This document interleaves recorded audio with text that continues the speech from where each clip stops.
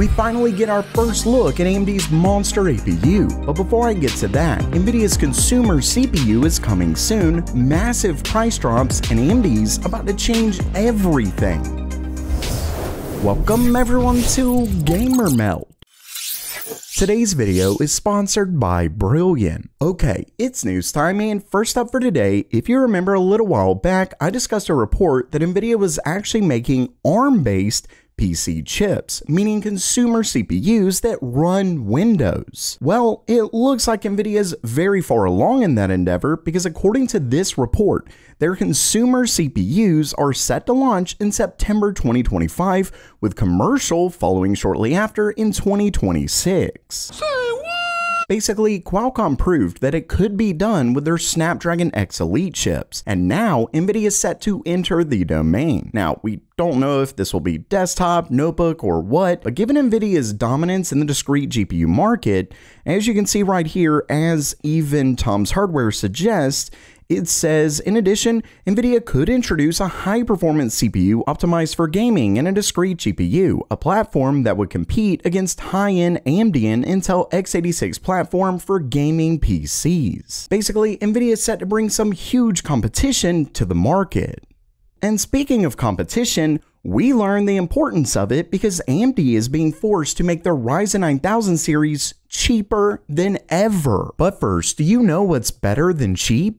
Free. And today you can learn all about how computers actually work with a free 30-day trial when you visit brilliant.org/gamermeld, the one place I go when I want to learn something new in computer science. What's really wild is that they don't teach you like any other platform I've seen. No listening to a teacher or even seeing how they do it. Brilliant makes you do it yourself, so you learn how it actually works. And what's even better is that they use these interactive puzzles that, honestly, it's almost a cliche, but it actually makes learning fun. Whether that's the large language models that power AI chatbots, coding, or just about anything you can think of in computer science. And besides desktop, they've got to have one of the best mobile apps I've ever seen. So try out Brilliant for free today at brilliant.org/gamermelt, and when you use my link, my viewers will get 20% off the annual premium. Once again, that's brilliant.org/gamermelt, or use the QR code here.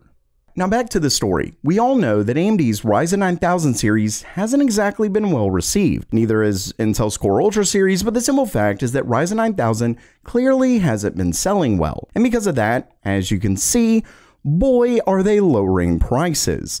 For starters, you can see, well, obviously this is across the board price drops. This comes from Newegg. Actually, this is probably the best place to show you right here. So original price was $649. Now it's $584. That's a $65 price drop. Then the 9900X. It originally sold for $499, or the original launch MSRP, and now it's down to $383. That's a 30% drop, $116. Moving on, we have the 9700X, originally $359, now it's down to $312. That's a $47 drop. Then finally, the 9600X from $279 down to $238. Ultimately, I think these price drops are so good that I really think Intel needs to start dropping their prices as well. Once again, the power of competition. And next up, if you remember not too long ago, I discussed an interview where AMD remarked on plans for their next-gen FSR4 tech to be AI-based. That was originally said by AMD's own Jack Hoon, where he states right down here, it says, so now we're going AI-based frame generation, frame interpolation, and the idea is increased efficiency to maximize battery life. So yeah, this one came right from AMD, and of course, this was a huge departure for the company, given they had pushed back over the years against Nvidia's use of AI in DLSS. Well, it looks like AMD is set to release that way sooner than anyone thought. As you can see right here, this one actually comes originally from that video that I released yesterday regarding AMD's 9800X 3D. And of course, that was really the main focus of that video, so I didn't discuss this. And if you want to see that, I should have a link somewhere up here. Either way, within that, he states, quote, We are also partnering deeply with our close friends at Activision to deliver the absolute best experience in Call of Duty Black Ops 6, with the game optimizations and the integration of FSR 3.1. We are also working, here it is right here, very hard to enable the next generation of ML-based FSR on Call of Duty Black Ops 6. So there you have it, ML or machine learning-based FSR. Of course, this starts bringing up questions of if it's machine learning based, it likely requires certain types of cores, similar to Nvidia's Tensor cores. Which AMD GPUs are going to be able to utilize this? Lots of questions here, but for any of those who really love DLSS but want an AMD GPU, this could be a decent solution. But of course, what are your thoughts on this? I'm really curious about that. Let me know down in the comments below. And lastly for today, we finally get our first look at AMD's next-gen monster APU. I'm of course talking Strix Halo. That's that bad boy with a giant GPU built right in, and at least according to Moore's Law is dead, this right here is a render of the APU, and as you can see, it's called Ryzen AI Max Pro Series. Specifically, the biggest one is set to be, at least according to leaks, the Ryzen AI Max Plus 395.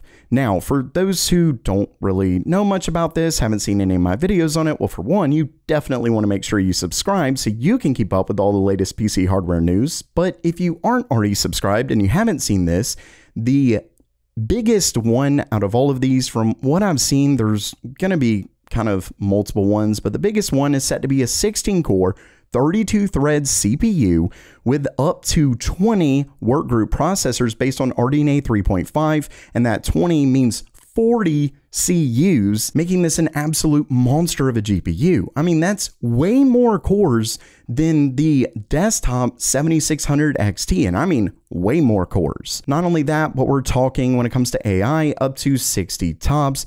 All of this, and as you can see, like I said, this right here, if this leak is correct, is a render of the die. And you can actually see it's massive, obviously. But according to this, each of these are CPU core complexes, obviously, each with 8 cores and 16 threads, making that 16-core, 32-thread CPU portion. But then down here, we have the I/O, the NPU, and of course, that monster integrated GPU. Basically, this proves just how incredible multi-chip modules can be. This die is clearly massive, and they were basically able to do this by combining multiple smaller chiplets all into one. My only hope is that it's actually priced reasonably well.